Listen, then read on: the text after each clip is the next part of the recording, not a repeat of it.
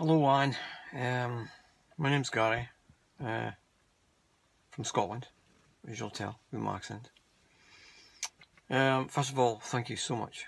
You have provided a platform for anybody in all walks of life to be able to come on and speak out, use their freedom of speech to say the things, and I admire your method of journalism.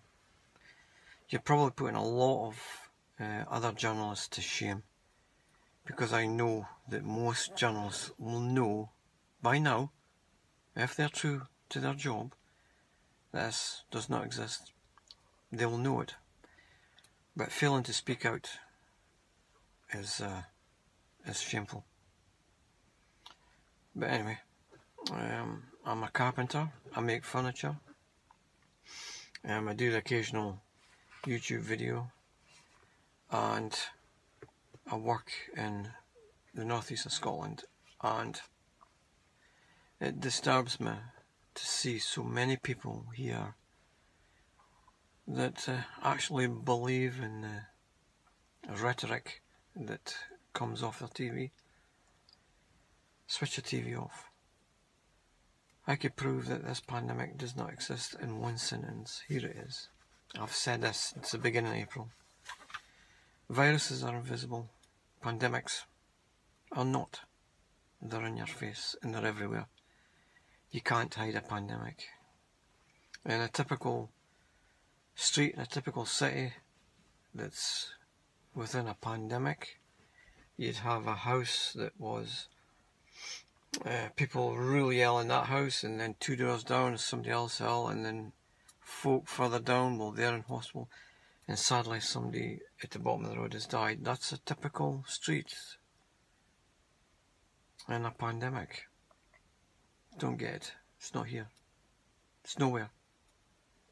And right in the beginning of April, I knew, my gut feeling, my discern of this not being right was when I saw all the world leaders. It's like they were reading off the same kidnap note. They were reading the same stuff. But I know that these people like Trump and Johnston and Netanyahu and world leaders like that, they're not the leaders. We have ultimate leaders in this world. If you know their name and you recognise their face, that's not it. They're not it. So the leaders that we have in position now are puppets doing their bidding. Something else is going on. There's something else to change. Something is going on. And what they want to try and feed out now is a new normal coming. I have faith in God. I pray that people will wake up to this. They will see it for what it is. It's a big lie. But it bothers me when you see people that actually believe in this flu, which I'll call it, which is not here. They go along with it. And I see people driving the car, wearing masks, wearing gloves by themselves, and they go along with it. But what bothers me is when I see that our people, old people, are not being cared for by the NHS like what they were.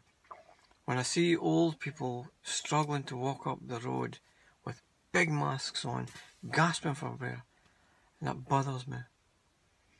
You know, the Scottish government, she must be in her city, driving about, she must see these things, and she must be looking at these poor old people that are walking up the road, struggling for breath.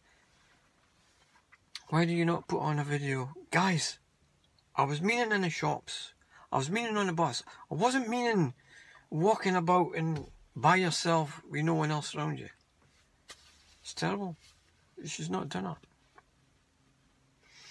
Now, in my city, if I see anybody, any leader of community coming out to speak out about this, I'll stand next to you. Even if I'm by myself, I will stand next to you.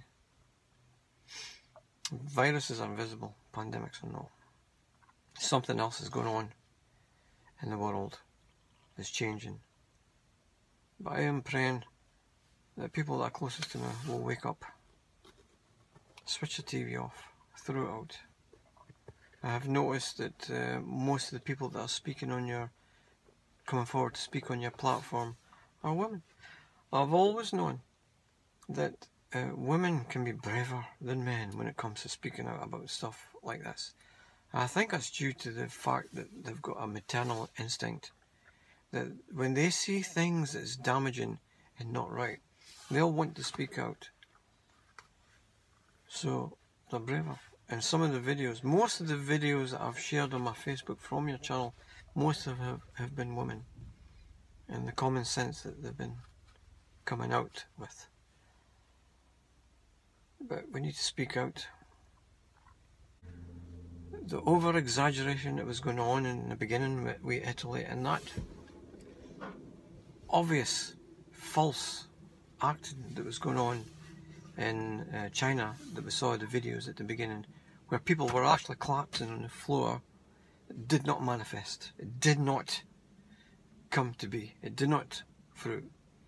So now, when deaths, normal deaths, are happening, they're being hijacked and stuck COVID on it. Died with. That's like saying died with a pair of socks on. It's terrible. It rings bells of what was going on during World War II, when some countries in Europe were, the freedom of movement was taken away, the freedom of speech was definitely taken away. And anyone who spoke out against the law of that land, which became a law, were arrested. And our grandparents fought hard so that we would not have to live under that regime. They fought hard for it. And a few weeks ago, I felt real uncomfortable watching people out on a weekly,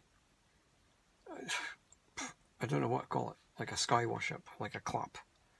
Every week it was going on. But yet our war dead were getting 2 minutes silence once a year. That's all I've got to say.